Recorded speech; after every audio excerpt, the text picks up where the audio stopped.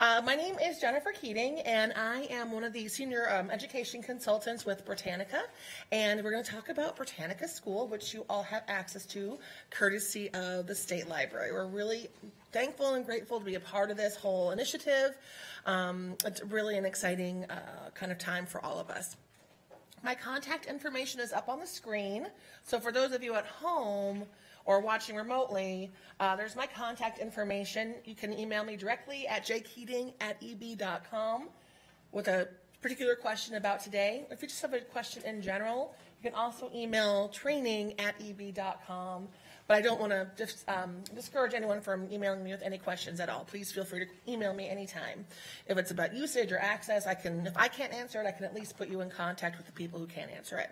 For those of you sitting here in front of me, that contact information is in the back of your handout. So all that information is back there for you.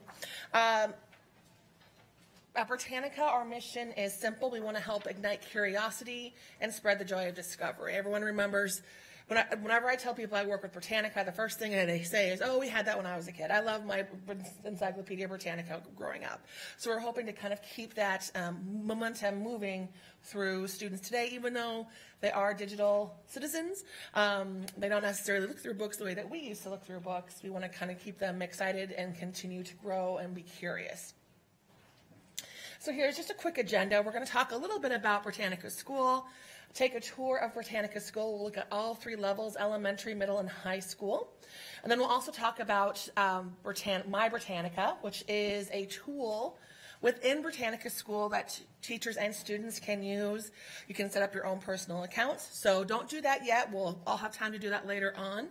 And then we'll also talk about resource packs. Along the way, we'll have plenty of hands-on time. We'll have plenty of time to tinker around and look at things. So don't worry about that. You'll walk out an expert, I promise. And then we'll also take a look at the Escolar, which you also have access to courtesy of the State Library.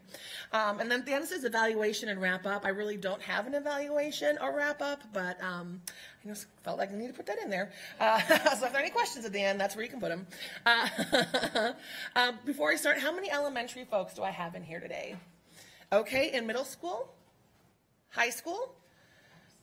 Anyone who does the entire district or a K-8, K-12? All right, we've got some, not all heroes wear capes, right? What they tell us. There's access information again, although Deb went over it pretty well before, but there's the link you can go to get this all set up and running.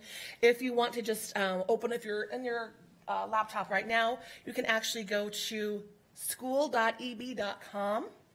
And that should take you right into Britannica School. It should not prompt you for a username or password. Is it? Okay. So what we're going to use today is,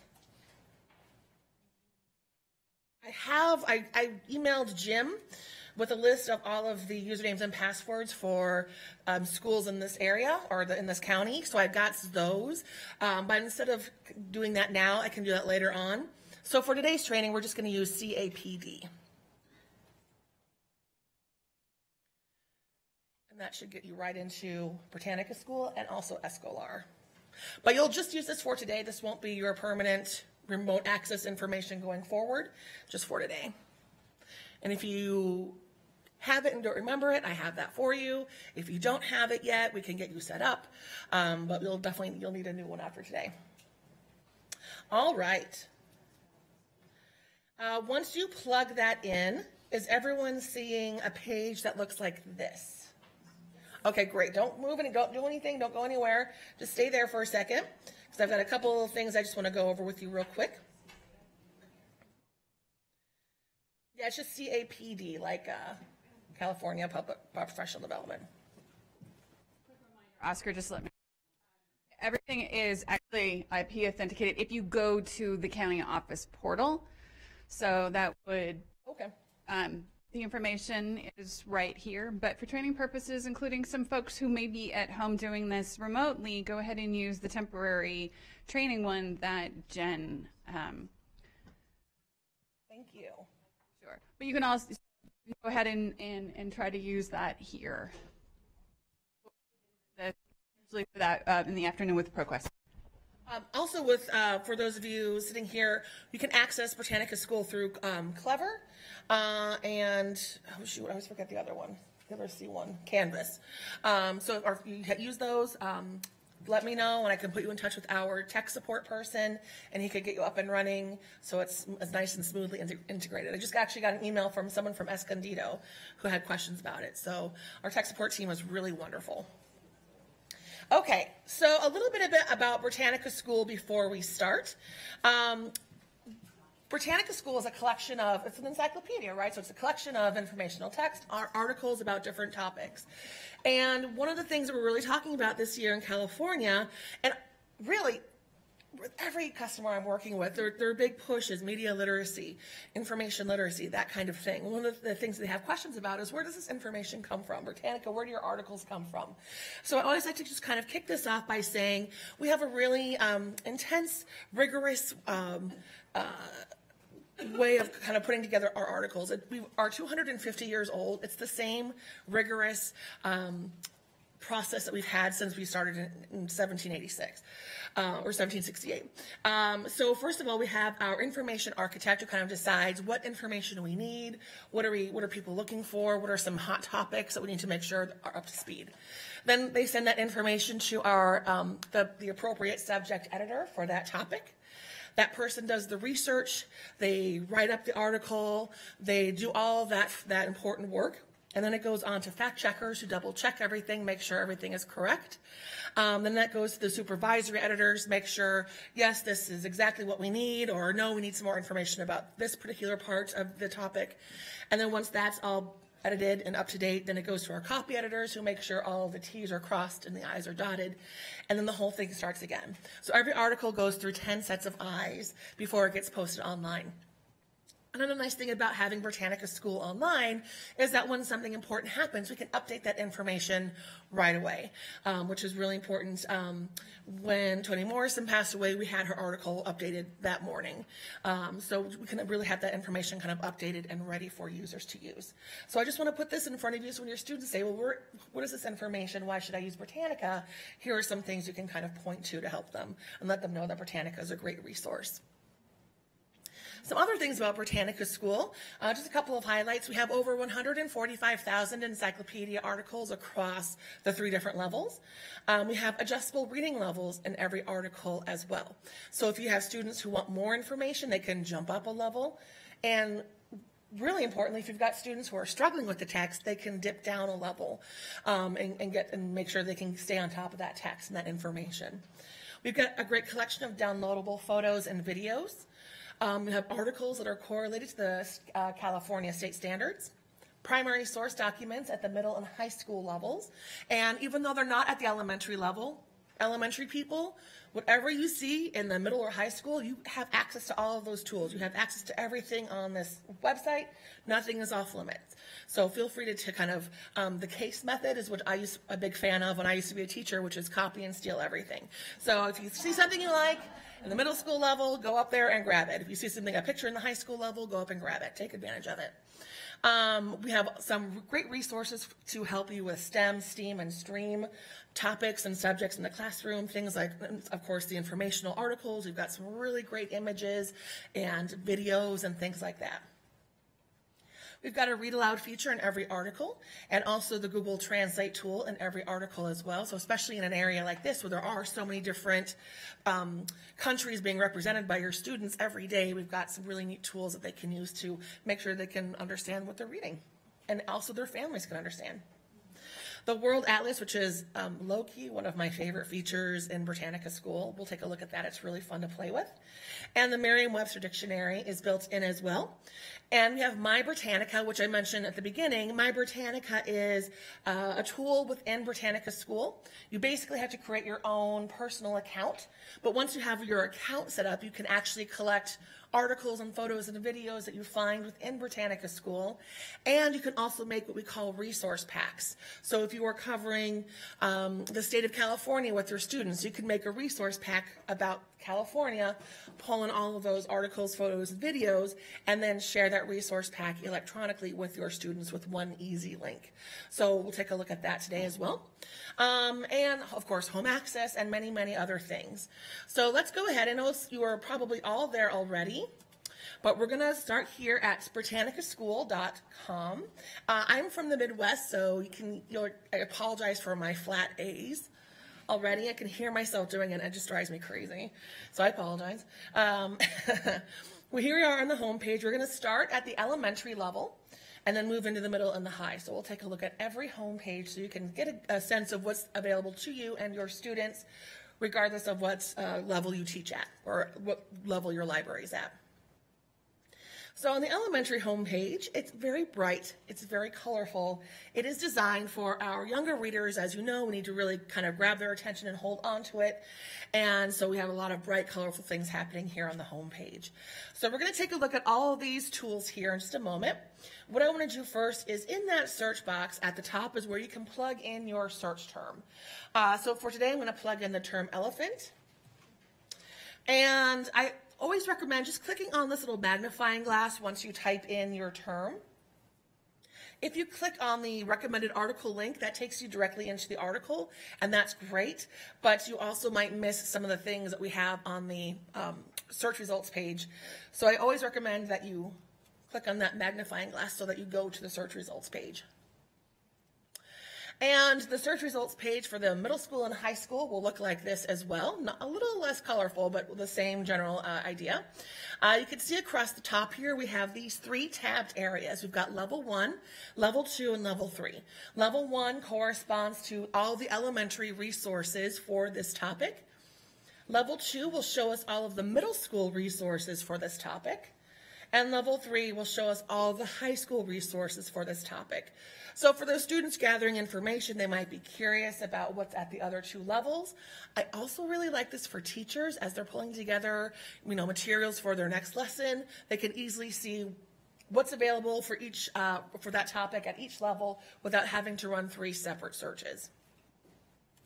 But again, level 1 elementary, level 2 middle school, level 3 high school. You can also see over here on the left-hand side, we have all kinds of content available too. So it's not just encyclopedia articles, but we are going to come back to that in just a moment. We also have a really nice collection of images. These are rights-cleared images. You can feel good about using any of these images. To find one, just click on that image and it opens right up for you. You can download that image just by right-clicking in that image and then save image as, or whatever search you might be using will have maybe some different verbiage, but there will always be that sort of save option. So you can just save that directly to your computer if you want. You can, if you are on an iPad or an iPhone or an Android phone, you can hold your finger on that image and it will save it to the camera roll in your device. So there are a couple different ways that you can grab those images and save them. Over here on the right, we have a couple different things. First, we have this little star, and that star will allow you to favorite this to your My Britannica account if you have one set up. So again, we'll talk more about My Britannica later on, but whenever you see that star, that just means, oh, you found something you can put into My Britannica. Below that is the print option, so you can print out any of these images. We have the email option just below that, so you can email that image to another Britannica user. Although sometimes with the email option, it does get stuck in spam or junk mail, so if you do email to someone, just make sure, follow up with them. Oh, by the way, I sent this to you. Did you get this? So it doesn't get stuck anywhere where they can't see it. Below that email option, we have this little checkbox, and this is one of my favorite things about Britannica too. This will give you the automatic citation for this image. So especially for your middle schoolers and high schoolers, you can select your citation type. We've got MLA, APA, Harvard, and Chicago manual style. So whatever you use, probably more than likely you'll have the MLA. And you can see just below that is the citation information. You just copy that and drop it right into your works cited or right into your bibliography. And you'll find that in every article, every photo, every video in Britannica School. Below that, we have this little link, and that will give you the direct link to this image. So let's say you want to hyperlink some text, or you want to send a student directly to this image, kind of go bypass everything and just send them directly to this image. You can share this image right here, under this little link. And then below that, we also have Google Classroom. So if you use Google Classroom when you're students, you can easily add any of these images right to your Google Classroom account and then share it out to whichever group of students you want to share it to. And those tools you'll find in every image here. And then I also want to just remind you, again, along with the articles, you can also look at the different images for the middle school and high school levels as well. You can kind of see across the top there. And I really like this one because especially when you're looking for images, we tend to have more in level 2 and 3 than we do in level 1. So if you're looking for images specifically, don't forget to check out levels 2 and 3 for that topic so you can make sure you're finding everything. Just below the images, we have videos. Again, these are Britannica videos. Rights cleared, so you can feel good about using them. What I like about any video with narration will have the text of that narration just below the video, so students can kind of read the text and listen at the same time. And again, over here on the right-hand side, all of those tools, those usage tools that we looked at earlier. So you can save to My Britannica, you can email it. The citation information is there, the direct link. Here's the download feature, so you can actually download this as an MP4 file to your computer. And then there's the Google Classroom here as well, so you can put that right in your Google Classroom. And then, of course, you can either download it over here or you can just stream it for your students, whatever works best for your classroom or library. And again, the other levels, well, across the top, will have some different videos to choose from. We have the dictionary here. This is the Merriam-Webster dictionary. So students can use Britannica School as an online dictionary. They can look words up. You can see here, there's a little pronunciation, and I think I turned my sound off. Let me turn this back on so you can hear it. It's going to give me some attitude.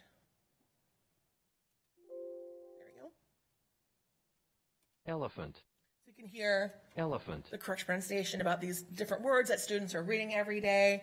I also love this, of course, for students who are learning how to speak and read English. This is a great tool to help them really get a grasp of the different vocabulary that they're reading every day or hearing every day. Below that, we've got some journals and magazines, courtesy of EBSCO. So if you want to present some additional text to your students, you can kind of browse through here to see if there's anything available. A lot of these articles will actually have a PDF version available too. So if you do see one with a PDF version, you can just click on that version and the PDF version will open up for you. And then you can download that PDF right to your computer and then use that with your students. We also have a collection of websites. These are websites that our editors have pulled together that just has some additional information about that topic. And again, easy to share. They've all been run through the gamut and given the seal of approval by our editors.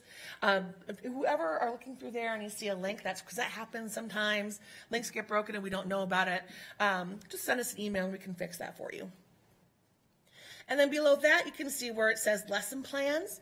And again, we'll get to this later on, but these are lesson plans that were created by other teachers and librarians while they were using My Britannica. So that's what those lesson plans are. So if you want to see them, you need to be logged into your educator account in order to look at those. So kids will never be able to see them, but teachers, you'll be able to see them if you have an account. So we'll talk more about that when we talk about My Britannica. And then down here at the bottom, we have the Lexile filtering. So you can actually, if you're looking at the articles,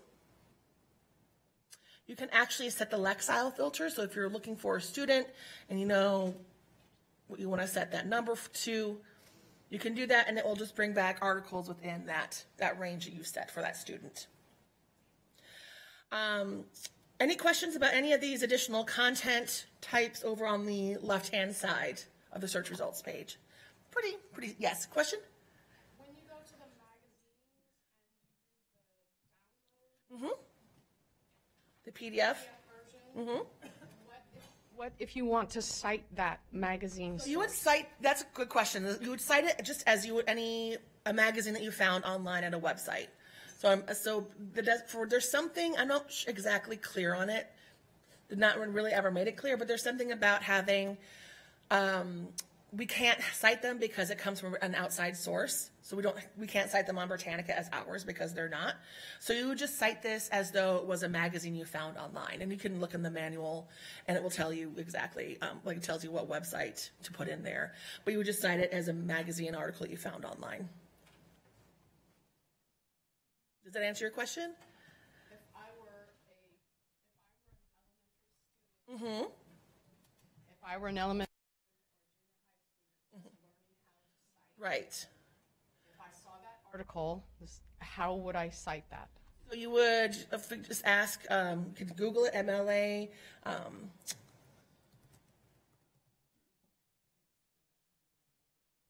or online, I should say.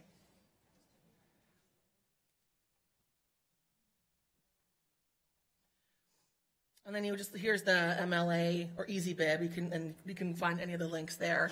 You would have to go online, and the librarian ahead of time or the teacher ahead of time could point that out to them. But yeah, it's just, you would just cite it as though it's a magazine you found online. Okay. Yeah. I have the link for that, so I'll just. Yeah, this is. I'm glad you asked it. This has been a bugaboo of mine for years, but they've said that it's out of their hands. Yeah, there's no checkbox there, and it's not something we've wanted to do it for a long time. It's just out of our hands. We can't really do it. So the best answer that we have for that is just cite it as though it's a magazine you found online. That's a great question. Any other questions? Okay, I'm going to move into the article then, so we can look at those article tools, and then after that, we'll give you a little bit of time to kind of play around a little bit. So I'm going to go into the article about the elephant. This is the elementary article about the elephant.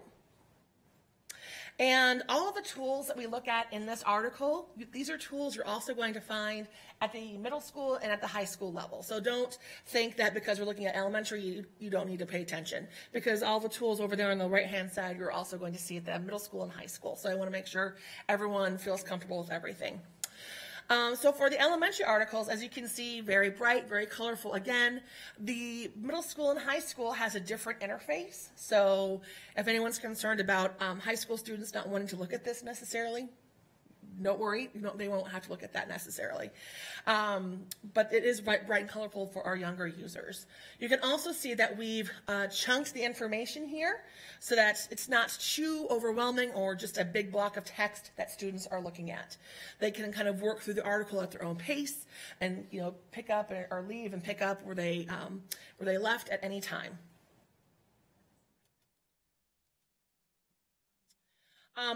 So just to get to the different, just click on the headline there, and that will open up those different sections for you.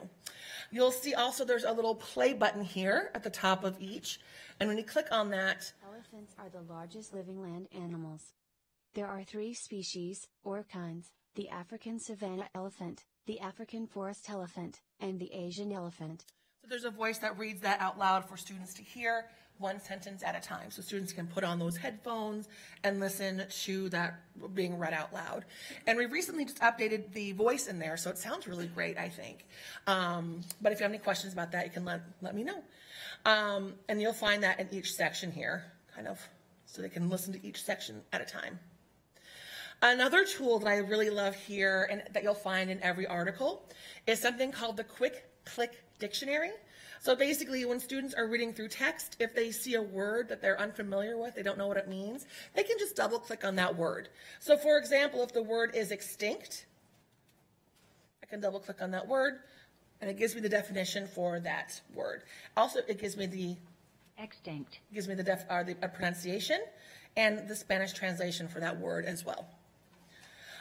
So all those tools are built right in there, and I love that, especially in the content areas for those students who are, struggling with text, or they're struggling with kind of new ideas, or a lot of times in science there's so many new there's so much terminology, there are new terms every day. This is a great way for students to kind of keep on top of those terms. Up across the top, you'll notice we've got the numbers 1 and 2, and that actually lets you change the reading level. So if you've got some students, especially in the 4th or 5th grade, who want more information, they're looking for maybe some more challenging text, they can jump from level 1 into level 2. And it takes them into the high school interface there. which of course will have more challenging text, more information, longer sentences, that kind of thing. And if those elementary kids want to stay in the middle school interface, that's totally fine. That's not against the rules at all. So there are always going to be those kids who don't want the little kid interface. They want the middle school interface, and that's totally fine if they want to hang out here. And then from here, they can, again, choose any of those reading levels at the top. But if they want, they can also go back and click the back button to get back into the elementary interface. Over here on the on the right-hand side, we've got some tools. Some of these will look familiar again because we just saw them when we were looking at the images. But there is that little star, so you can favorite that to My Britannica. You can print out the text of this article, and it will just print out the text for you along with the citation that you've chosen. You can email the article. Of course, there's that citation information again. You can increase and decrease the font, which I really love, especially for a librarian when you're showing text to a large group of students. You can make sure that everyone in the back can see exactly what you're looking at. And then below that is a little globe, and this is the Google Translate tool. And this will translate the article into one of 80 different languages. So if I want to, I can change that language to Bengali. And it changes the text of that language, of that article, just that article, to Bengali. And what I like about this, of course, it's going to be great for those students in classrooms who maybe speak English as their second language, those emerging bilingual students. I love this as a home-to-school piece, so that students can go home and show parents, grandparents, aunts and uncles, anyone who might be at home, cousins, hey, this is what I'm learning about in school today. Isn't this really neat? Or, I have to work on this project for school, can you help me? And then they can kind of get family members from home to help them out on these different projects. So it's a nice way to kind of be more inclusive of family members at home, and of course those students, those bilingual students. When you're done, you can go up here to the top. There's a little X up there. Just click on that and it'll go back into English for you. A couple of questions that we have. One question is, can this read out loud in that other language? And the answer is no, although technology is, kind of evolving all the time, so hopefully that will be something that's in our grasp in the next couple of not too distant future. But as of right now, it only reads aloud in English.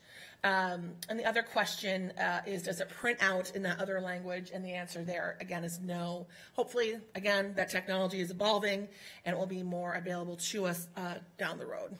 But as of right now, it just prints out and reads aloud in English. But still, it's nice to be able to have that translation option. There's the Google Classroom button, so you can add this article directly to your Google Classroom account, and also Google Drive. So if you have a Google Drive, or your students do, they can add any of these articles directly to their Google Drive to make it easy to access later. And when they do that, it just will show up in an envelope or a file that just says Britannica on the My Drive main homepage. So easy to find. Below that, we've got the Teacher tab, and that is going to show you the alignment between the Britannica articles and the content standards for California. So if I want to, I can, over here on the left-hand side, plug in my state. I'm in California here. Oh, sorry. If I'm looking at the article about the elephant, below at the bottom there should be a gray button that says Teacher. Is anyone having trouble finding that? Okay. And then that will take you to your little supporting resources tab. And here it gives you the Lexile number for this article up here. And then down here is where you can kind of plug in your information to get to the standards that will best support you and your students. So I can click on U.S. state standards, plug in California,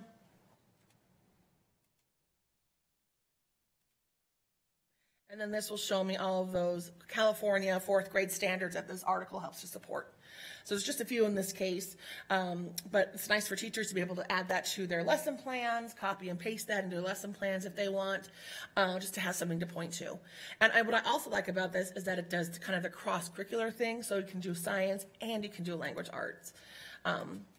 So again, you can kind of point to both of those. Any questions about that, the standards correlation? All right. The one last thing I want to show you here, and I'm going to give you some time to kind of play around a little bit. Over here on the left-hand side, there is an orange button that says or reads related. And these are just related articles. And this is one of those kind of simple tools I think is really kind of versatile. You can do a lot of different things with it. Students can, of course, use this when they're conducting research. Teachers can use this when they are planning lessons, planning units. They can kind of go in and dig deeper and see, well, what's some other content I can bring into my lesson? What are some other links I can share with my students? What are some other things they might be interested in learning about? So when you're putting together your lesson plans in your library about different units, this could be a really great tool for you to use. So you can kind of see what are some outliers that students might be interested in. So all those tools that we just looked at, you're going to also find in the middle school and high school homepage, with the exception of the teacher tab. We don't have a teacher tab in the high school homepage, but there are still different ways you can find that information, so I'll make sure to point that out to you when we get over there. So real quickly, I'm going to show you one more thing and then give you a couple of minutes to browse around. And that is across the top, and you'll find this at the top of every home page here. There's an educators tab. And if you go into there, you can find the curriculum standards browse. So not only can you browse by article, you can browse by standard. So if you plug in your standards here and your subject area and your grade level, this will show you all those standards and then suggest articles that you might use when you're trying to tackle those standards with your students. So again, just if you're looking for some different ideas, some different topics to share with your students, that's where you can kind of find that. Okay, so middle school and high school folks, we are going to give you time in the next batch, in the next round, to look at your articles at your level. But for right now, everyone, just kind of stick around on the elementary homepage and run a search. You can look around different topics, but just kind of get a feel for what it's like to run a search, the different resources you'll have whenever you run a search that are available in the articles, to test out the quick click dictionary, those kinds of things. And then in a few minutes, we will get back to it. If anyone has any questions, let me know. For fourth grade people, I know they've done a lot of work recently in adding in information about all the missions.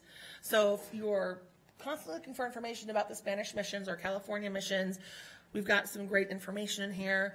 Level 2 has some really great pictures as well, some images as well.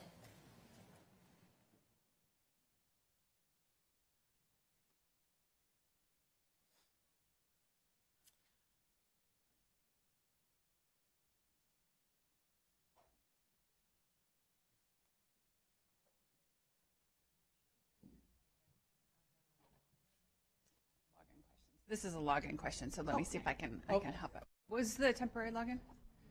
She's logged in. You're logged in. Yeah, we haven't created, that's for the My Britannica account. We haven't created those yet. We're going to do those later. Yeah, you're logged in. Yeah. That's a great question. I'll mention that.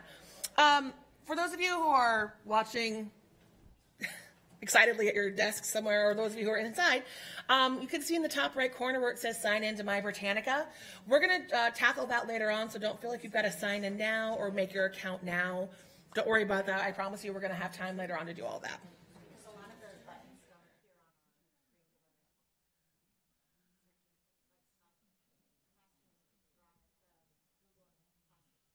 Oh, really? Right. You're logged into Britannica. Cool. Hearing some questions about how to connect to your own Google account, how to use My Britannica that she's going to go over in a bit. Anybody else have questions on other things? Oh. Did you log in with CAPD? Oh, okay. That's fine. You might have logged in with your own schools, that's good though, because if you did, then for some reason it's not turned on for your district, so we need to make sure it's turned on for everyone. The Google maybe is not turned on for your district, so we need to make sure. What is your district? National schools. Okay. Oh, gotcha. Okay. Let me find it. In here. I'll make a note of that. So while Jen takes notes on some of the technical exercises in the room, I actually, once you get done writing that note, have a question. Oh, great. Okay. California has adopted a lot of new standards. The science standards are fairly new. History, social science framework is new. The visual and performing arts standards are brand new. And so how does Britannica deal with that when it comes to each individual state? So we actually work with a company, and they do the alignment for us. So once we get the go-ahead from the company, then we can upload all those new standards. And I've been told that we're all up to speed here, but if anything is out of whack or doesn't look like it's in alignment, let me know, and I can go. I've been looking, so I think we're good.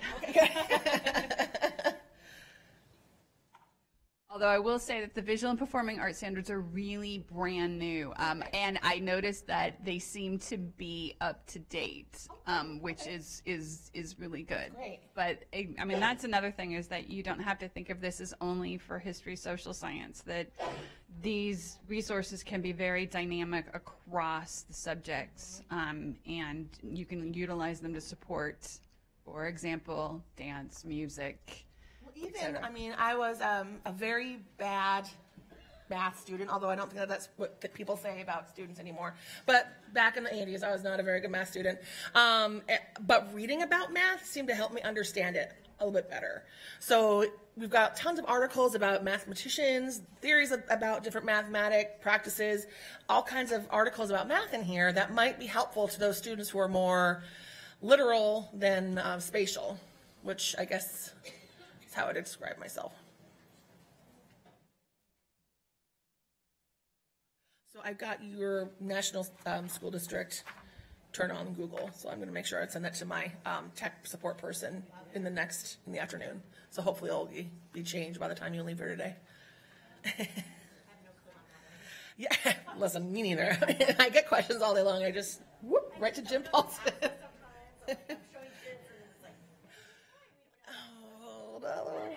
We'll get you up and running. And you'll probably address this, but I know that you said that when you use the instant translate, it doesn't read the article out loud. You don't have that option. Right. What about Spanish? Not in, the Spanish database does have that. That's what I was going to point out. How many of you have a need for Spanish in the classroom that are here in attendance? You're going to love the Escolar. Yeah, because I just wanted to put that as a caveat that, yes, if you do the instant translate on your Britannica school, but Britannica Escolar is a whole different animal. Yes, it's a whole different database. Are there any questions that popped up? Otherwise, we'll keep on trucking. A good question about accessing issues. One of the school districts here, for whatever reason, their Google tools were popping up. And that's an easy fix on our end. So if you see things like that, just let us know and we can easily fix those issues. Okay, so we've looked at the elementary article. I want to show you just a couple of things on the elementary homepage, and then we're going to move over to middle school and high school. So here on the elementary homepage, as I mentioned earlier, very bright, very colorful. We want to keep students' attention. Below here, you can see we've got this kind of collection of these little activities. Oh, I'm sorry. So if you want to go to the elementary homepage, just click on the word elementary.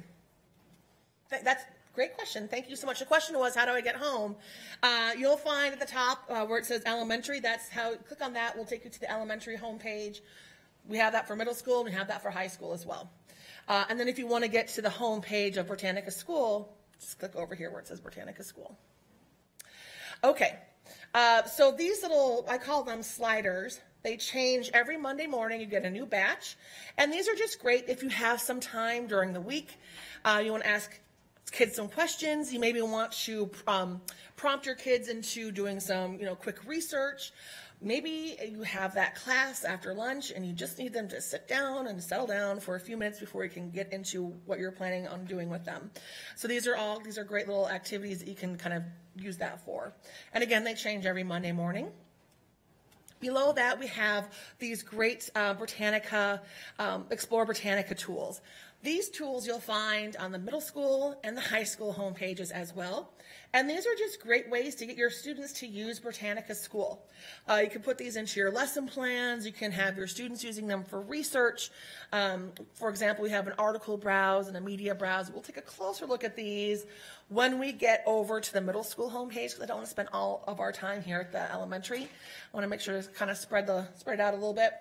I do want to make sure to point out that over here we have Britannica Fundamentals. This is only going to be here on the elementary homepage, and this is actually brand new. We used to have Britannica Learning Zone. Does anyone here remember the Britannica Learning Zone? It was designed specifically for pre-K through second grade students. It had different activities, some vocabulary tools, things like that. Britannica Learning Zone was built in Flash and quickly started to fall apart right around 2016. So we had to go back and rebuild something for our youngest users. And so now we have Britannica Fundamentals, and we have the read section. And we've got some Britannica ebooks in here. So different topics here. We've got, and I think they're anticipating adding in more. This is kind of just the first go round here, so I think they're going to be adding in more books. But for now, we've got 5 different books you can read through. We've got the Explore section. So we've got different biomes around the world. A little video here about deciduous forests.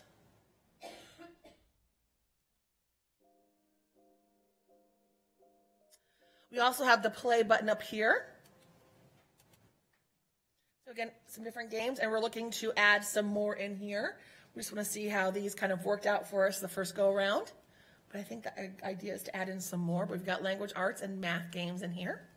And then we have the create area where those younger users can go in and draw, they can paint, they can add pictures, a little backdrop. They can choose different backdrops to add pictures in. They can draw a little fish. I know, especially for the little guys, right? Here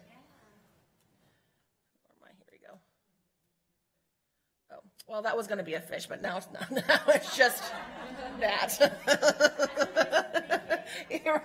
Oh, yeah, thank you. Yeah, see, I was just thinking like a pre-K student.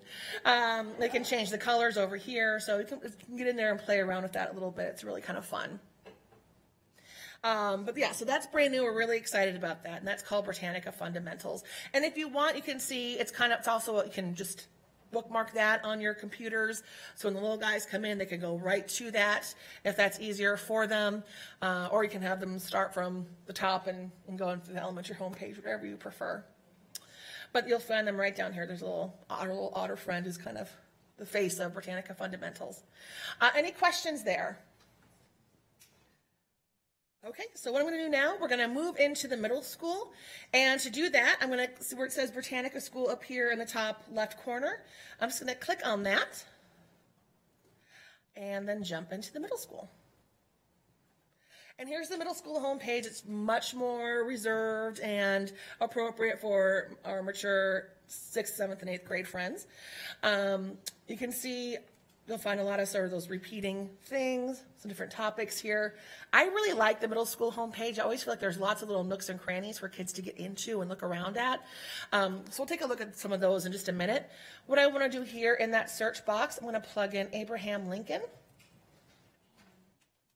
And again, click on that magnifying glass in the search box. And here's my search results page, which we saw earlier, but as I mentioned, it's kind of less colorful, less clouds and trees and hills, and more sort of subdued for older students. Again, at the top, you can see the 3 different levels. And then on the left-hand side, you can see the different content areas. Images, videos, all those things that we saw earlier, those same kinds of content pieces are still going to be here as well. We've got a lot of, especially for presidents, things like that, we have a lot of really interesting photographs. And of course, these all count as examples of primary sources, right? Because they are actual images from that event. So these count as a primary source if you're ever looking for some images that are primary sources. Britannica's got you covered there.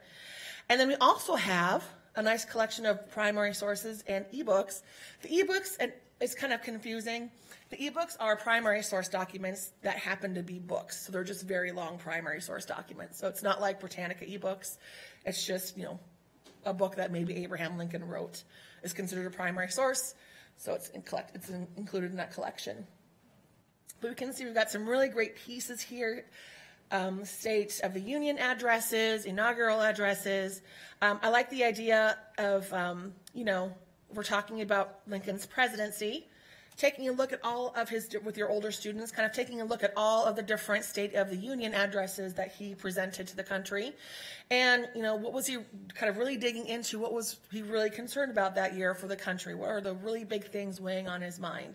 So it's a really neat way to kind of take a closer look at some of these historical events. We've got the Magna Carta in there, all kinds of interesting pieces. We also have the Emancipation Proclamation here, of course, the text of that. But then we also have an image of the actual Emancipation Proclamation as well. So when you're talking to your students about that, you can show them the actual document itself, an image of that actual document, and then pair it with the text. So it can make a really interesting lesson.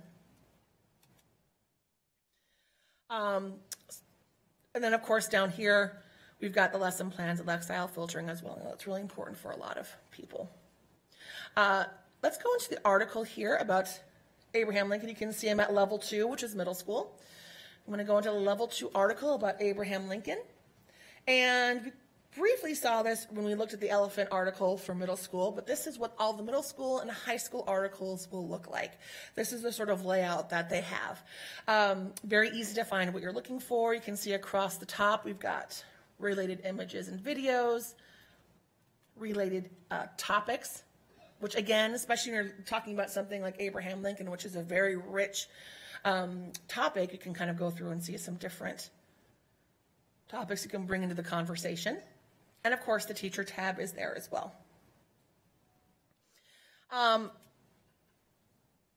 Below that, on the article tab, we can see we've got a little table of contents for students to use. Up over here on the right, we've got all those tools that we saw earlier, adding to My Britannica, the print, the automatic citation, the translation tool, the read aloud, and then the increasing and decreasing the font. Over here under this arrow, kind of tucked away under this blue arrow, is where you can find the email option and the 2 Google options, Google Classroom and Google Drive. And then this is really important here. I love this piece. Of course, we talked about this earlier. This is how you can change the reading level. So if you've got students at level 2 and they want more information, of course they can go up into level 3 and find more information.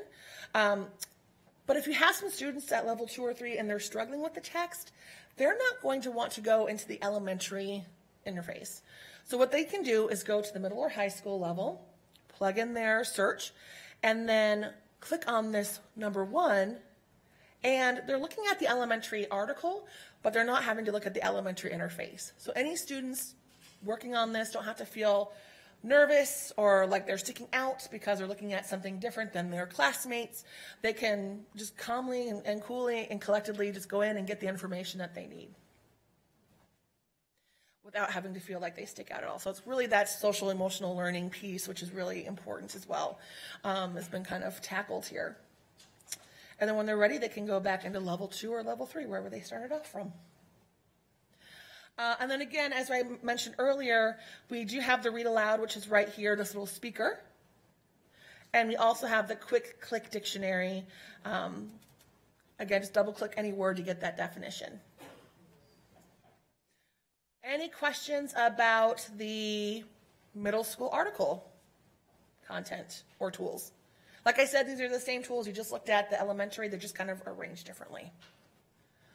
Nope. Oh, yes.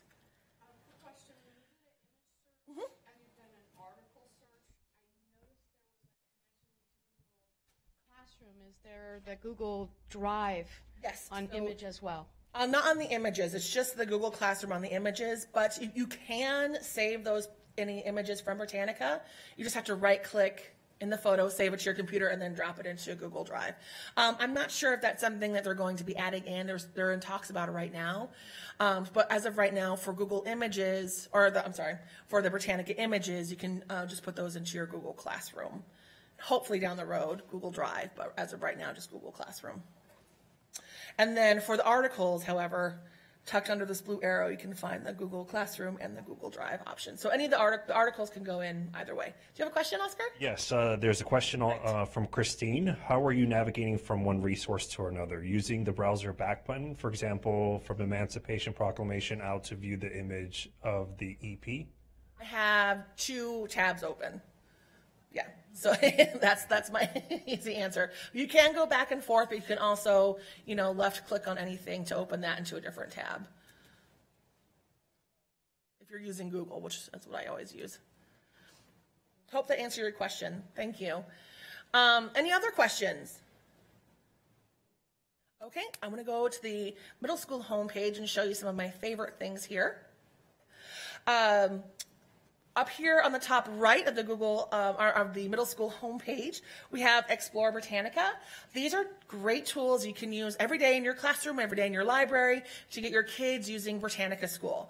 So we're going to talk about these in just a few minutes. I want to show you a couple of other things first. If I scroll, well, actually right here at the top, you can see we've got this image here, and it's always something like, oh, a question with a link to an article, something like that. But you can see along the bottom, we've got these 4 little dots. Every day, and I wish this was a kind of a standalone thing, but that's not the way it's built. But every day, this 4th dot will give you a brand new vocabulary word. So if you want to challenge your students every day with a new vocab word, or you want to do it in your morning messages, or you want to, put it up on the wall and give your kids a Tootsie Roll every time they say the vocab word or use it in writing, this is a great way to kind of encourage students to use new words. Today's word is milieu. Milieu. Milieu. And it gives its definition. But every day you'll find right there this 4th circle, and it will just be on the middle school homepage. So it's kind of hidden in there. But if you want to do that, that's where you can find that. If you have any questions about that, let me know. I'm hoping when they start doing some, upgrades on Britannica School, I'm really hoping that they make that its own standalone thing. So I think that's a really neat tool. As I scroll down, we have a biography of the day. Today is Jim Henson's birthday. We all love Jim Henson, so you can, again, share that with your students in the morning, in their morning messages, or just put it up on the calendar. You can kind of go ahead and see. And then we also have some recommended U.S. primary source documents have been pulled out and put there so it's easy to access. And then we have these at a glance articles. And at a glance is just basically a collection of, and again, I just opened that in a new tab. Basically just a collection of links to other topics and other articles. So we've got one for Hispanic heritage, we've got one for African American history, we've got one for mathematics, we've got one for Greek mythology. So we have all different types of topics here. So if you're ever curious, just go up to the search bar at the top and just Google at a glance. And it will show you all of the at a glance articles that we have. Quite a few here. And these at a glance articles you'll find just at the middle school and elementary school levels. But that's what at a glance means. And then below that we have our new and revised articles. And I always like to show this to people. Britannica's been around for 250 years. A lot of people think we're just kind of an old and dusty resource, and that's not the case. We've got an incredible team of editors that edit and revise the information that we have. They are adding new information all the time. And you can see here every day, what are some of the new topics that we're working on? What are some recently updated articles that we have? Things like that. And we have this on the bottom of the homepage for the middle school and for the high school. So if you're just kind of curious, I'm going to share that with your with your students, that this is an updated resource. It's not old and dusty. You can share that with them so they can see for themselves, oh yeah, this has been recently updated. And you can even see some of the more recent topics we've had. Any questions about any of those things I just shared? Okay, so now we're going to look at Explore Britannica, and I love these tools. So first of all, these are going to be on the bottom of the elementary homepage. I showed you those just a second ago, and they're going to be toward the middle of the high school homepage, and they're over here at the top of the middle school homepage. And these are just little tools, again, to get your kids using Britannica, that you can use Britannica in your own library. Just a really easy way to use Britannica School. So first of all, we have a little article browse. And I love this for students collecting information for research. Maybe they have to do a research topic and they don't really know what to do it on. They're looking for inspiration. They can come in here and browse around and see some very interesting topics. I also like this, of course, for teachers as they're planning units, they're planning lesson plans. They can come in here to see some different related topics. What I like here is that we have a couple of different topics that fit in nicely with STEM. So here we have life processes, science and mathematics, technology, plants, and other living things. So all those things can kind of combine and be used for different STEM topics. If I click on technology, I can go into agriculture and agricultural technology. And here we have 25 different articles, people, inventions, different types of farming methods that relate to farming and farming technology.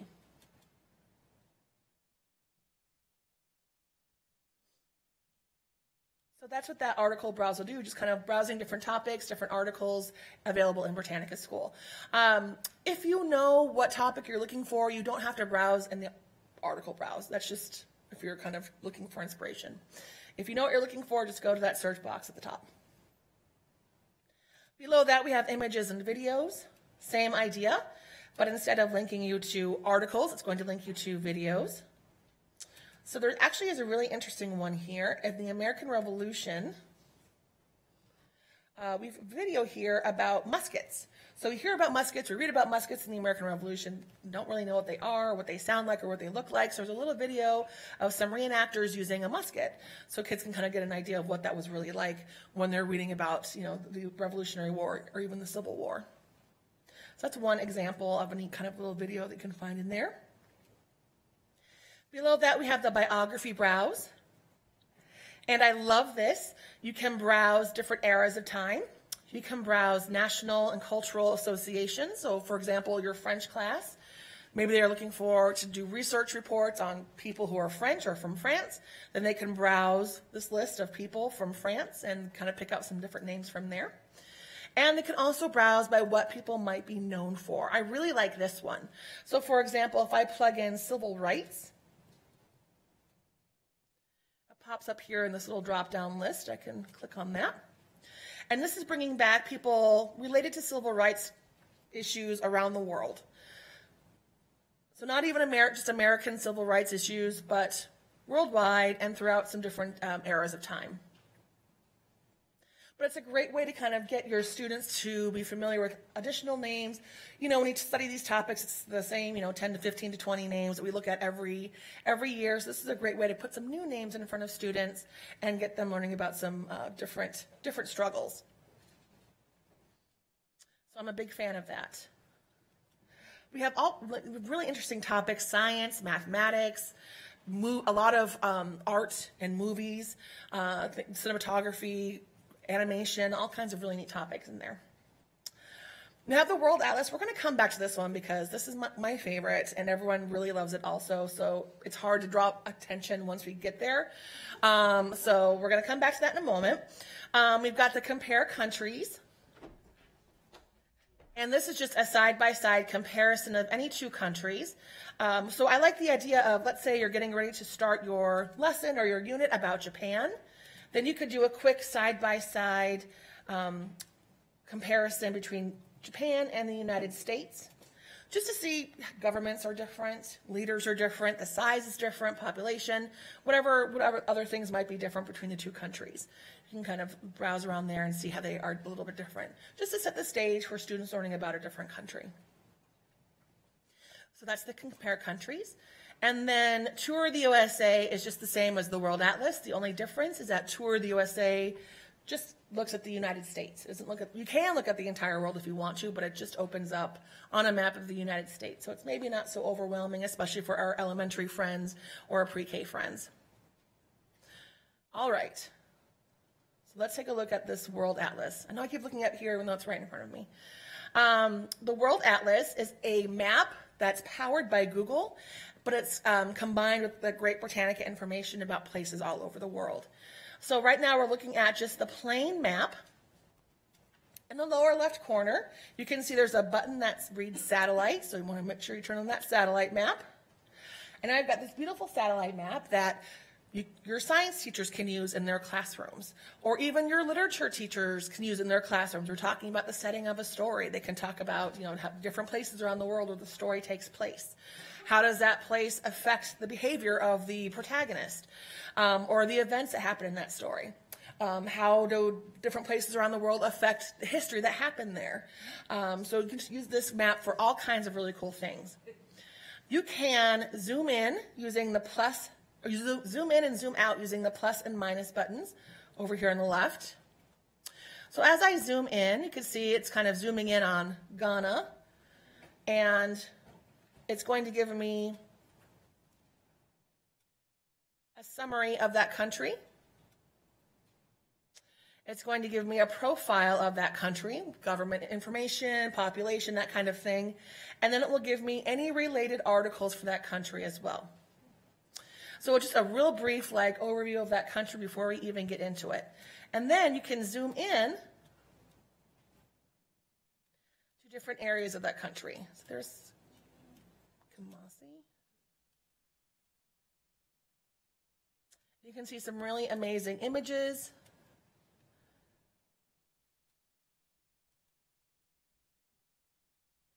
And because we are looking at a Google map, you'll notice in the lower right corner there is a little orange fellow, and you can actually pick him up and drop him anywhere in the map where you find these, anywhere you find blue dots or blue lines. And right now this is the only blue line here.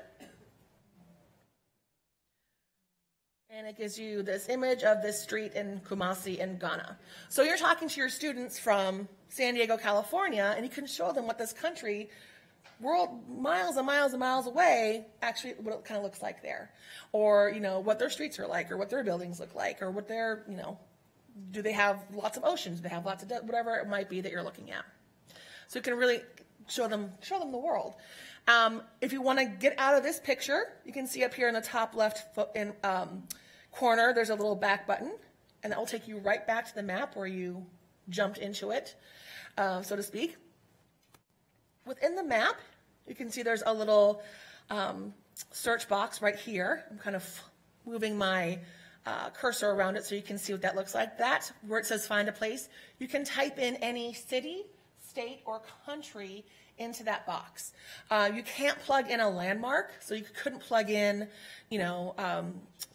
you couldn't plug in the Statue of Liberty, for example.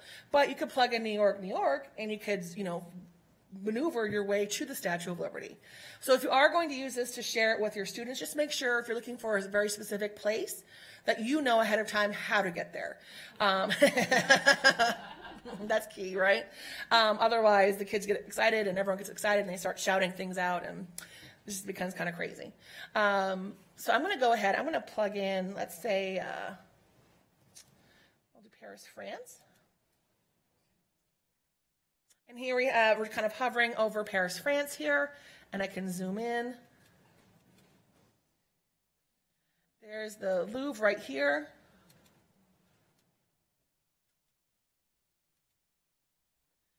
I can pick up my little guy. And again, the blue lines, it's a kind of an outside picture. These blue dots will be a more up-close picture as well. Sometimes they're inside, sometimes they just will give you a more ground view of that area. So we're looking at the Louvre, but there they are, waiting in line. But there are those, pyramids. They're so famous. So you can see all kinds of really cool things. Again, just make sure you know how to get to it. If you're talking about community with your younger students, you can plug in San Diego, and then, they can. That was so exciting. Exactly. Yeah. Oh, yes. Right. Oh my God, my friend lives here. There's a mall. all that stuff. I was working with teachers one time, and they were saying that she was like, "Oh, I just found my house. Oh, there's my new white truck in the driveway." And I was like, "Okay." So the images, they're not live, but Google supplies us with images every so often. Maybe like once a year, they'll give us a new batch of images. So sometimes you might see images that are outdated, like if there's a mall now in a place where there used to be just an empty lot. That's the reason. We just kind of depend on whatever Google wants to share with us.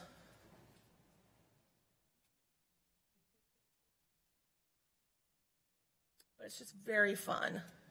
And kids get into it, the adults get into it. And again, with the little guy in the lower right corner, you can drop him anywhere where you see those blue lines or blue dots.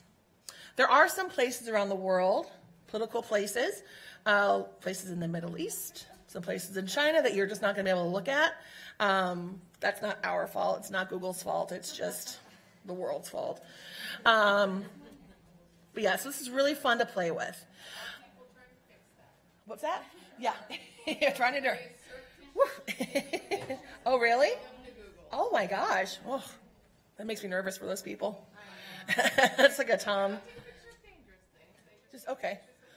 Well, one of the cool things here is if I go into Egypt, if I go to Cairo, Egypt, you can get like right up here to the Sphinx, but you can't get past that really.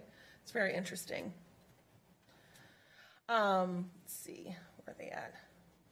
I'll have to find that. So I'm going to give you all I'm going to try to find the Sphinx up here. Oh, here there. I'm going to give everyone here just a few minutes to go ahead and play around with, if you want to do a search on the middle school about any topics, by all means go ahead. If you want to play around with any of those Explore Britannica tools, now is your time. If you're a high school person and you're tired of waiting, by all means, please feel free to go over into the high school level. We are going to cover that in the next session. But now I'm going to give you another 5 minutes or so to just kind of play around with all these tools that we just took a look at.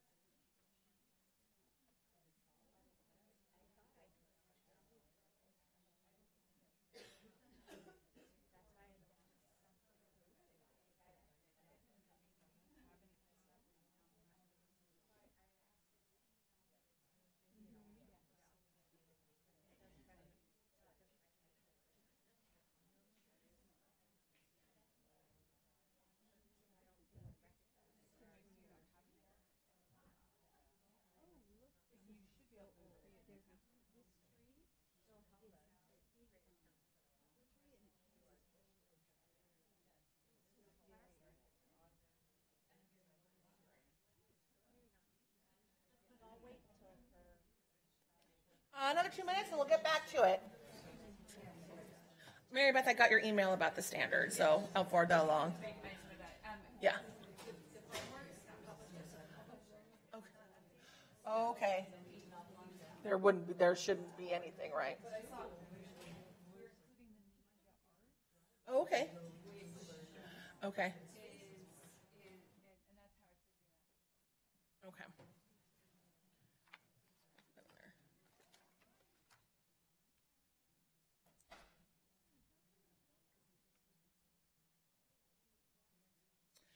It was arts and just It's the visual performing arts. media art. So it's 5 disciplines that are included under arts education. Okay. So make sure I'm using the right verbiage. Thank you.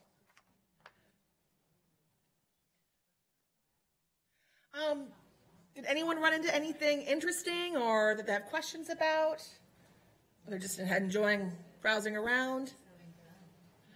It's really set up well for browsing, I think. I think it's really, when I first started with Britannica, like the first week, they were just like, well, look around and see what you find. I was like, okay, I can do that.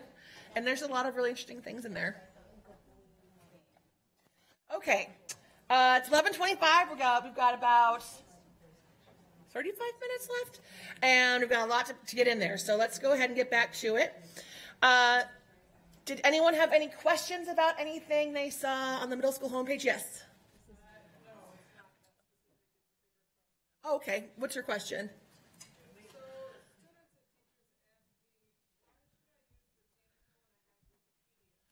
The question was, just for the folks at home, the question was... For the folks at home, the question is, why should I use Britannica versus Wikipedia?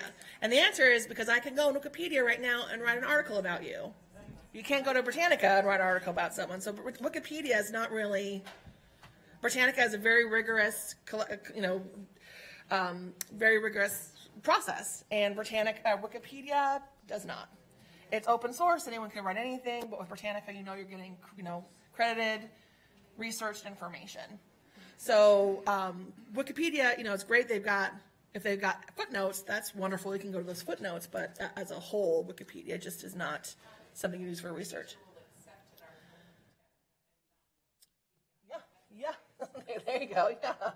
Yeah, teachers will just not accept a Wikipedia article, hopefully. That's a great question. Thank you for asking. Any other questions? That's funny. I haven't had that question in a little while. I used to get that question a lot when I first started because that's when Wikipedia was really just getting off the ground. So I like answering that question. Okay, so now we're going to head over to the high school homepage. And again, to do that, just click where it says Britannica School in the top left. And go right into the high school. And again, you can see it's a little bit different. There are some different things here and there. We'll get to that in just a moment. I just want to run a quick search here on the term atom. And again, the reason I want to do that is just to show you what the search results page looks like. Just looks like just exactly what the other two look like. The article itself, you're looking at the article about the atom, the Encyclopedia Britannica article about the atom. So, as you know, this is going to be a very dense, very well-researched, very particular article. There's going to be a lot of information in here. And that much information can be overwhelming for someone who is just casually looking for some information about an atom. So I just want to point this out to let you know you can always dip down to level 2 or level 1. Even if you're not a student with special needs or special reading needs or anything like that, you're just a regular person looking for some information, and you don't have to dig through all of that text. You can always dip down to a different level here. Okay?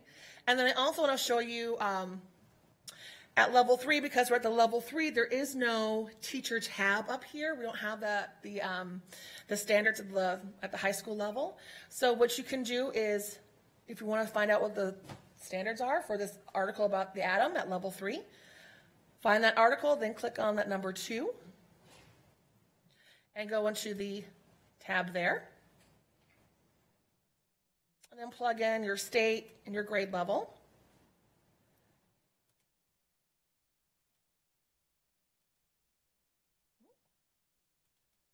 Oh, I don't know why it's not working for me. Oh, buddy. Well, It should work, that you can plug in your grade level and subject area, but for some reason it's giving me a little bit of attitude right now. So anyway, that's your workaround for the high school standards. I'm really hoping one of these days they will change their minds and give us high school standards, but it's been over 10 years now and they haven't budged yet, so I don't know if that's ever going to happen. But if you get more pressure from people, then maybe they can change their tune. Anyway, so this is an example of a high school level article. The high school homepage is a couple of things. We do this day in history. So again, you can do that every day for your morning messages. And we also have in their words on the high school level. And these are just kind of quotes from notable people. So if you want to use any of these as writing prompts with your students, these are a nice collection of different quotes from notable people. Below that, we have all those great Explore Britannica tools. The World Atlas, Tour the USA, the Compare Countries is down here as well. Below that, we have Flash Facts. These are just the last few days worth of Flash Facts. And then we have this day in history as well, and also the new and updated articles. We have news from the New York Times. I thought they had actually gotten rid of all of these, but for some reason it's still popping up here. I do want to caution that if anyone is using that, the max is out at like 10 or 12 clicks, and then you can't use it for the rest of the month. So that's why it's not my favorite thing, simply because I think it's kind of like dangling a hot dog in front of a hungry dog. Like, it's not fair to dangle. And you were talking about the New York Times Yeah. links. Actually, everybody should know that in California, your public libraries, you can get day passes for the New York Times. Check out your local public libraries. That includes, I believe, your high school students as well. So I think the Washington Post is another one that has something for students. There's something accessible there for students. I'm not exactly sure what it was. Someone just mentioned to me recently. Yeah, I would definitely encourage all educators to take a look at and play around with those different opportunities that are happening at the public library level. And some schools, the San Diego City schools apparently also subscribe or have access, so you can also check while you're at school. So it's IP authenticated. Yeah. So, but those are all, keep in mind that those kind of things. So you may not end up hitting a max, monthly max on some of those kind of resources, depending on, or you may find alternative means of getting access. Always remember your public libraries. There's a lot of great resources that you can access through there. We've got a question right behind you, Mary Beth. Oh. I was just going to ask on that 12. Uh-huh. Does that mean that I personally, in my account, click 12 times, or does that mean my students? So if I have a class of 30 that want to click on that same article, how does that work? That's a good question. I'm not sure if it's that per computer or per account, because that would, if it was, your entire district account, it would max out, the first half hour or the first day of the month. So I'll have to find out about that. If you want to send me an email, I can find out about that. But the whole point is just don't rely on that as something you can use all month long, because it will tap out very quickly. Yes. We have another comment or question. My guess is it's per IP address. That's what I was thinking. Clear your browser, you can start re-clicking it. It restarts it. Okay. Yeah. So the recommendation was to clear the browser. Yeah, that's how they're counting. So it's from your IP address. Oh, okay. Interesting. Generally speaking, even in all networks. Okay. Yeah, I thought that they had removed it because I haven't seen it in so long. People had. But I'm not guaranteed, but yeah. Yeah, so I'm surprised to see it pop up here. I'll have to look into that. I also want to make sure to point out the new and updated articles here, so you can see already today our incredible editorial staff has been busy at work updating some articles here for you. Any questions about the high school homepage? Again, your best bet is just to sit with it and play around with it and look at all the different links here to see how they can best suit you, your teachers, and your students. What I want to talk about is My Britannica. I know a lot of people have questions about My Britannica, and My Britannica is right here in the top right corner. My Britannica is optional. It's not mandatory. So I don't want anyone in here panicking, thinking that they had to get all 300 of their kids set up with a My Britannica account. You absolutely do not have to. In fact, I wouldn't even recommend that. I think it's a great tool for teachers. But I think, if you are thinking that you've got to get it all set up for kids, I think that's going to be more stress than it's honestly worth. But I do think it is an incredible tool for teachers, and I'll show you why. So it is an account you have to create. So you can either sign in with your Google, or you can create an account down here at the bottom. And when you create your account, we just ask for you to create a username and a password, and then retype your password to make sure that's the same thing you thought it was.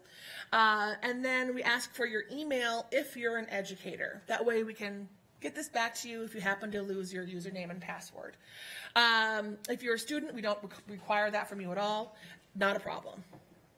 And then you just create your account. And I'm going to log into my account so you can see what it looks like.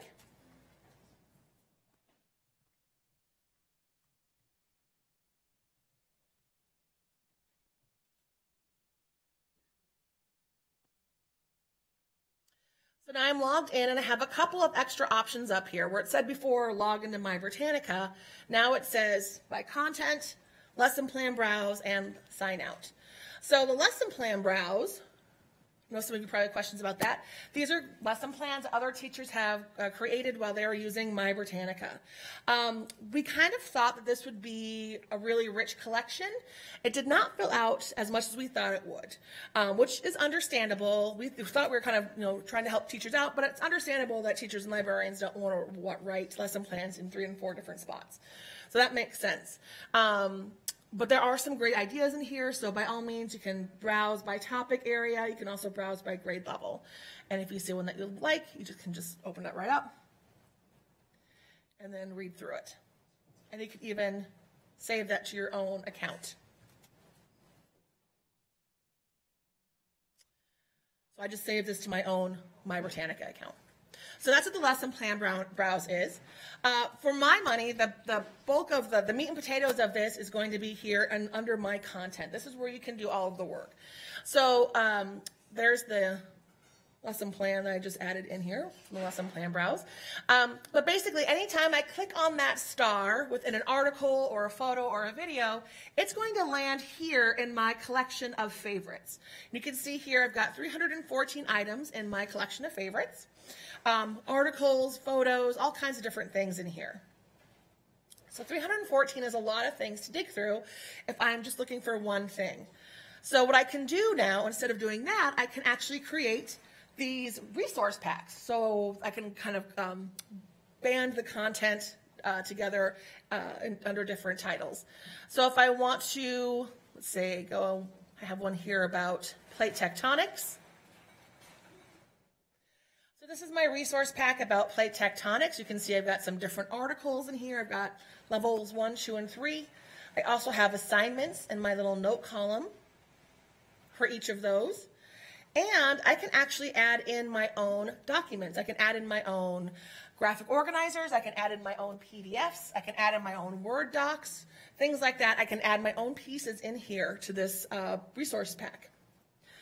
I can also rearrange the order that you see the resources, and then like I said, I can edit the text in these boxes and put notes in there for my students. And when I'm all done here and I want to share this with my students, I can click on the link here on the right that says Share Pack. So when I click on that link that says Share Pack, it provides this URL for me. This URL is static and unique, which means that it will always direct people to this launch pack about plate tectonics. But if I change anything in that launch pack, that link won't change. So I can post it online and leave it there. And then when I share that link with my students and they go home and they click on it, or they go to study hall and they click on it, they will see all of the pieces I pulled together for them. They can see all of those notes I've left here for them. They can even access all of those additional pieces I added in, but they can't make any changes to it. So this is a great way to build supplemental materials for your classroom or for your library. If you know, for example, in the 4th grade, all the students are doing California and they're doing missions, you could create one of these for that group, and then when they come in and they start their research, you can share that link with them and they can all have access to the same information. Yes? So are you saying that you change the information on here and the link is still good? Yes, and it'll exactly. show the changed You information? can add in new information or remove old information, and that link will stay the same. Yes? If students are not logged in when they click your link, will it redirect them to a login? They don't, so that's a great question. Students don't have to have their own My Britannica account in order to look at a resource pack that you shared with them. They just need to be logged into Britannica School. They just have to be logged in. Yep, and it will, yeah, so they will see this. They'll see this, but the minute they try to click on a link, it will ask them to log in. So as long as they know how to log into Britannica School, no problem. Keep in mind, we've been trying to, we get a lot of questions from schools about the difference between, like, how can everybody share a login? And it's not that they're sharing a login, they're sharing access. And so that you have an entire unit like a school district that has particular access information, but that's totally different than an individual user account, which is what My Britannica would be. So as long as they are properly given access remotely or by IP authentication on campus, then they're fine. This is actually a really important topic for anybody dealing with technology and media literacy right now, because the training is don't ever, which is rightly so, to tell students don't ever share your username and password. So any educator should also be very clear about the difference between a username and password and an access name and then a code that would go with it. A question that we get frequently is, well, can kids share, the username and password? And if they're working on a report together and two kids want to create an account together and run that account together and use that, then that's fine. But like Mary Beth was saying, if a teacher has her account, then she should not be letting out her, My Britannica username and password to students. That's his or her account. Okay. So, like I said, you can share this with students. They don't necessarily have to have a My Britannica account in order to see this. They do need to know how to access Britannica School, but I think that shouldn't be a problem for most people. If they do have an account and you share this with them, they can actually make a copy of this resource pack, and then from there, they can make their own changes to that copy if they want, but the original resource pack that you've shared with them will never be altered unless you alter it. I also like that as a way for teachers and librarians to use this resource. If you get together all the, third grade teachers and you take a look at the science curriculum, you can kind of pass out different topics. Each teacher, takes a turn, makes 3 different resource packs, and then when they get back together, they can share those links with one another, and then you've got resource packs for your curriculum for the entire year, and you've only had to do 2 or 3 instead of having to do, 14 or 15. So I really like that idea. I think it's a really neat way that teachers can really get a lot of use out of this as well. And I think it's just nice and easy if you've got a new student coming to school and you want to get them caught up. It's easy to put one of these together and make sure that student is on the same page. If you are talking about a topic in class, a subject in class, and there's one area that you really want to lean into, but you don't have a lot of information in the textbook about that topic, you could create a resource pack about that with more information. So there's a lot of different, this is a great use for supplemental purposes, for getting kids caught up. You've got, if you want to try flipping the classroom and you want to send students home with information to look at home, this is a great way to do that. So there are a lot of different ways you can consider putting this into play in your classroom and library. Any questions before I show you how to actually put one together? Yes? If they save the resource pack, can they access it when they're not online? If they say, the question was, if they save a resource pack or they make a copy of the teacher resource pack, can they access it when they're not online? The answer is no, it's up in the cloud, so they have to be online in order to access it. If they want to, when they're looking at the resource pack, they can go into each article and then download those pieces to their Google Drive or to their computer, but the pack as a whole is just available online. Okay, so let's take a look at how to, I'm going to click on where it says My Content, how to put one of these bad dogs together. I need to close some of these tabs out. I can tell my computer is getting old because things that used to be really fast are really slow now. Just me and my computer. All right. So again, you can see here I've got all of my favorites, and that's anytime you click on that star and add it to your My Britannica, that's where it's going to land. And then over here are all the different resource packs you can create.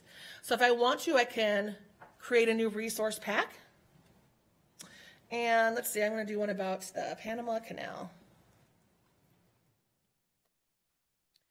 Type in the name and add that in. Now you can see I've got 0 items for the Panama Canal over here. So I'm going to go to my search box at the top. And you can go to any home page, or it does not matter what home page you start at.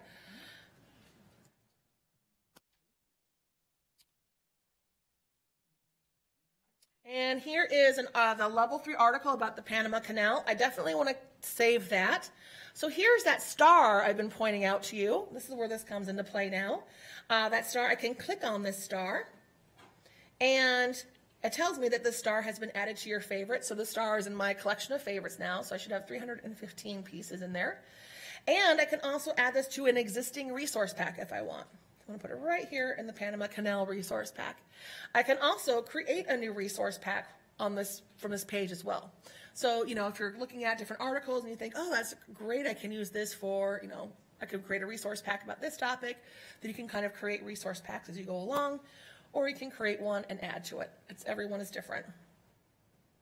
Once that's all filled out, just click on the X here in the top right of that little pop-up, and that closes out.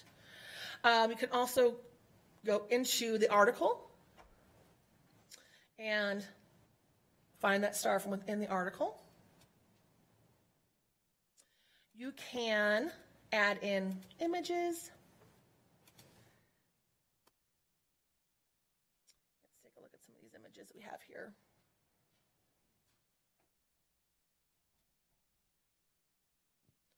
Add that in.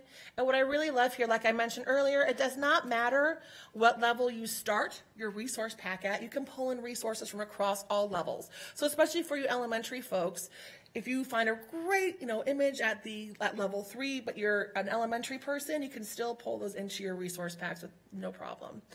Let's go to level 2 here. You can pull in a video. I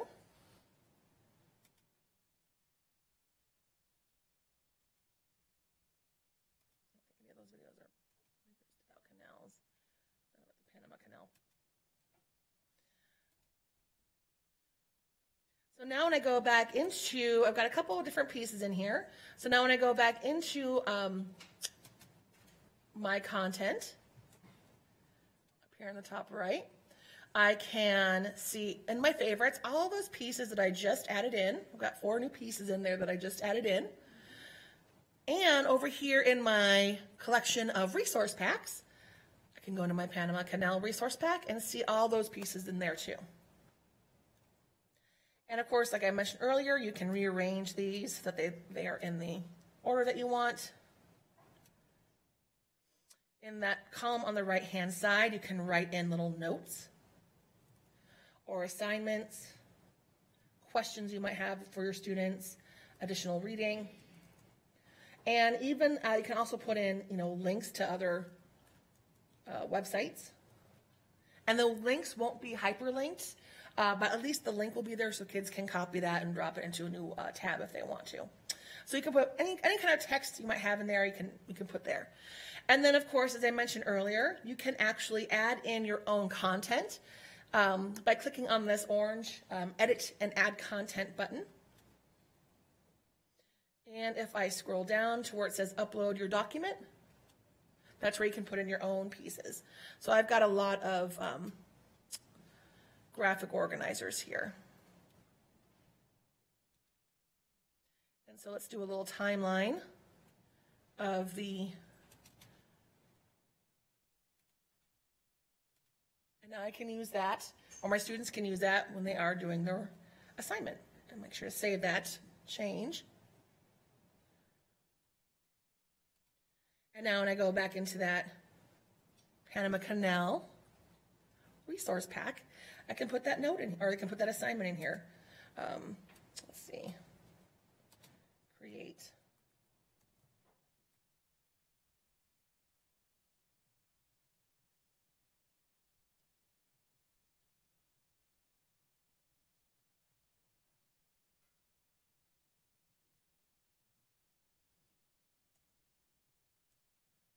Whatever you want to put in there. And then again, whenever you're ready, you can share that pack. There's that link for this resource pack about the Panama Canal. And then this is a link like any other kind of link. So you can put this link in your class or your Blackboard account. You can put it in your Google Classroom account. Any way you would share a URL or a link with your students, that's how you can share this one. And it will take them to this page and they can see all that information. And then they can continue on with their assignment or their project. I have a couple questions back here. Yes? Is it possible, once you've added things to a resource pack, to rearrange the order that they're seen? Yes, absolutely. So that's a great question. It's kind of hard to see. I think when you're looking at it up close, it's easier to see. But over on the right-hand side, there's this little kind of gray bar. And in the middle, there's like this little group of 8 or 10 blue dots. And if you use your little mouse, it looks like a little hand, you can hold onto that and kind of drag those around. So yeah, you can rearrange the order that way and put them in whatever order you think is appropriate for your students. But it's kind of hard to see up there on the board, but that's a great question. Any other questions? Yes?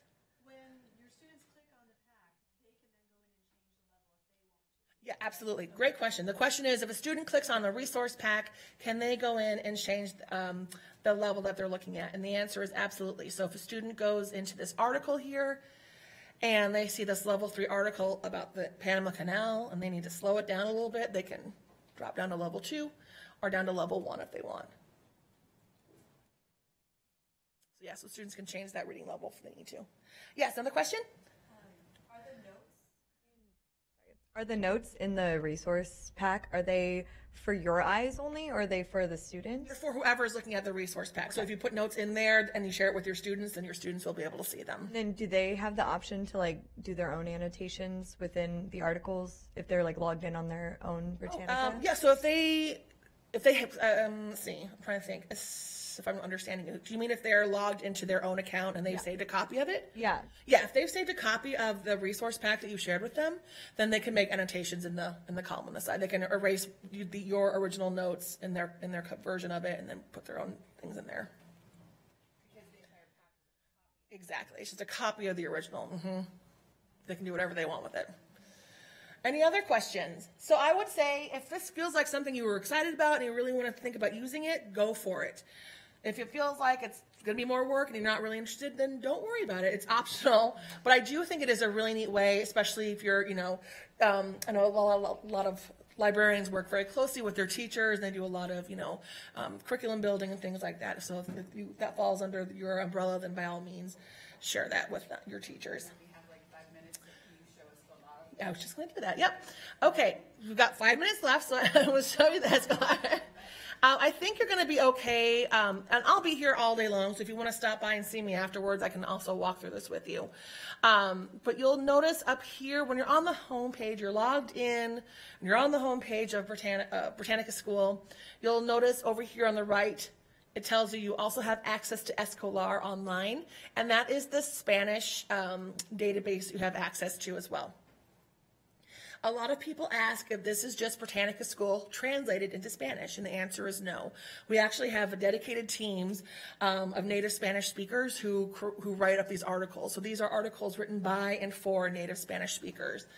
We have 2 levels. We've got primary and secondary. A lot of the tools we looked at Britannica School are going to be here. So as you can see, for example, we have the World Atlas here. So you can still, those teachers working with Spanish-speaking students can still utilize this tool, which everyone really likes. We also have, you can see Animal of the Day, some other things down here, some different search subject browses. We've got some of the things that we saw at Britannica School are still going to be here. Across the top, I'm going to, in that search box, run a search. And again, the search results page some things look similar, but it is overall different. You can see here is the article, the primary article about theater. Again, you can chunk the information here. One of the things we had a question about earlier was the read aloud, and we added this over the summer. So if it's a little bit bumpy or rusty, hang tight. And my guess is that they're going to be trying to kind of smooth it out over the next year or so. Un teatro es un lugar a donde las personas van a ver obras y otros espectáculos. La palabra teatro también puede hacer referencia a cualquier actividad relacionada con la producción de un espectáculo. But as you can see, as it's being read out loud, it highlights that sentence. We don't have the quick click dictionary, but we do have, let's see, I can find a word here. Here you go. This will give you the Spanish to English translation, which I'm not thrilled about. I'm hoping that they can find a good Spanish dictionary for the quick click dictionary tool, because I think that is a really important tool. But here we've got the Spanish to English dictionary, which can be very helpful. You just double click, yep. And then over here on the right, tools we've seen before, we've got the print, the My Britannica, the automatic citation, increasing and decreasing. We've got the Google Classroom and the Google Drive. You can add your articles there. My Britannica, you can use the same username and password that you use for your My Britannica account. Will also work for your Spanish My Britannica account as well. But it is not the same collection. So if you create a My Britannica resource pack in Britannica School, it's not going to necessarily appear over on the Escolar. You're going to have to create one specifically for the Escolar as well. But you do have that ability to do that on both. So that's the primary. And then the secondary.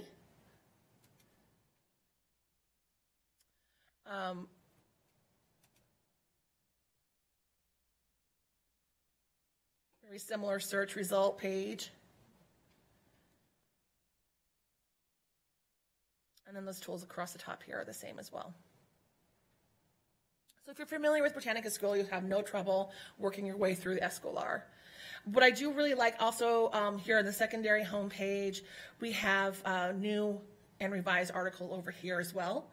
And we also have news from BBC Mundo. So again, that might be something that's lacking for a lot of younger native Spanish-speaking students, is just kind of current event topics and things like that. So you can always come over to Escolar, the secondary page, and we've got some great articles there from BBC Mundo, just to kind of keep them up to speed on things happening around the world. So it's great. I mean, also, not just for native Spanish-speaking students, but for those students learning how to speak Spanish, this is a great tool for those students to have access to as well, because they're, doing reading in real time. Any questions about the Escolar? And again, I'll be here to the end of today. So if you have any questions that pop up over lunch, please let me know. Yes, we had a couple of questions over here. Is the content as extensive? It's not as extensive. From what I understand, though, it's the things that are covered extensively in classrooms in the U.S., you won't really have any trouble finding that kind of information in the Escolar. You should be pretty well covered. Are there levels to the article content? No, just how we have the primary and the secondary. If you want to, what you can do is from the search results page, as opposed to from the article itself, but from the search results page, you can kind of see between the two articles. So here's secondary. If you're curious about the primary, just click on that button there, and I'll show you the primary resources. So you can kind of go between primary and secondary, but it has to be from the search results page. Any other questions? You guys are being really patient, because I know that you all know that lunch is here. Okay. You mentioned earlier that if we want to add Britannica access to Clever, we need to contact Britannica's technology folks. And if you want to email me, I can forward that directly to Jim, or else he's also there at edsupport@eb.com on the back of your handout. And his name is Jim. He's wonderful. But he just forward all that information to him, and he will get you up and running. Awesome. Thank you. Yeah. Any other questions over here? Okay.